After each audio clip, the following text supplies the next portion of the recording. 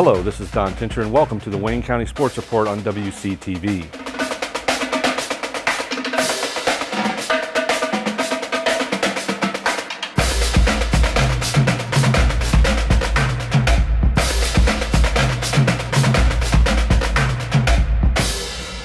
Week 2 of the high school football season gets underway tonight when the Richmond Red Devils travel to Eaton for a rare Thursday night affair at 7 p.m. The contest was moved to Thursday because it will be televised on Dayton 24/7 now. The Red Devils are coming off a 19-13 loss at home to Connorsville last week. A critical Tri-Eastern Conference matchup is on tap Friday night as Centerville visits Hagerstown. Centerville is coming off a 68-8 victory at Lincoln in last Friday's season opener. We know Hagerstown's going to be physical. We are at their place this year, so we expect a dogfight. Hagerstown, great team, well coached. So we know we're gonna have a fight on our hands next Friday. Hagerstown took care of league foe Knightstown 51-20 last week as the Tigers look forward to Friday night. Hagerstown coach Scott Snodgrass hopes his team is ready. Heading into Friday night, I mean, Centerville has 60+ kids on their team, so they've got some depth.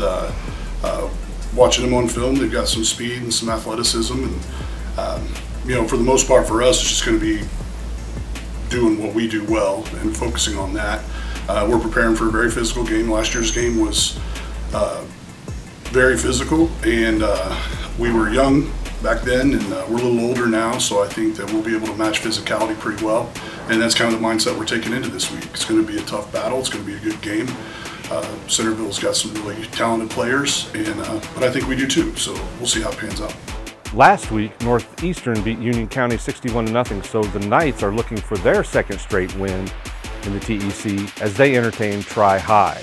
We got a big opponent here week 2 early in the season, so you know, hopefully we're ready.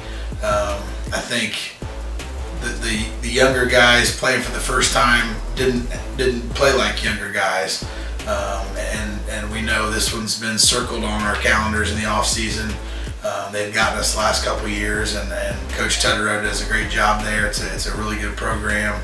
A lot of juniors and seniors playing on both sides of the ball, you know, similar to us. So we're glad it's at home, but it's going to be a physical matchup all night, and it's going to come down to who executes and who makes the fewest mistakes.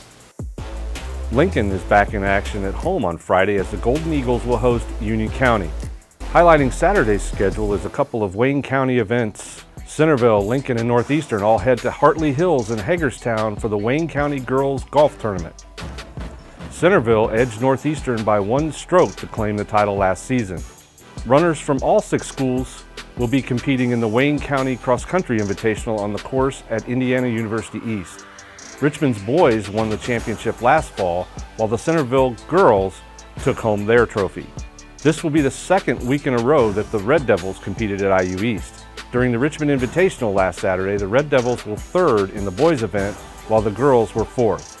Good luck to all of the area athletes this weekend, and make sure to support your local high school teams.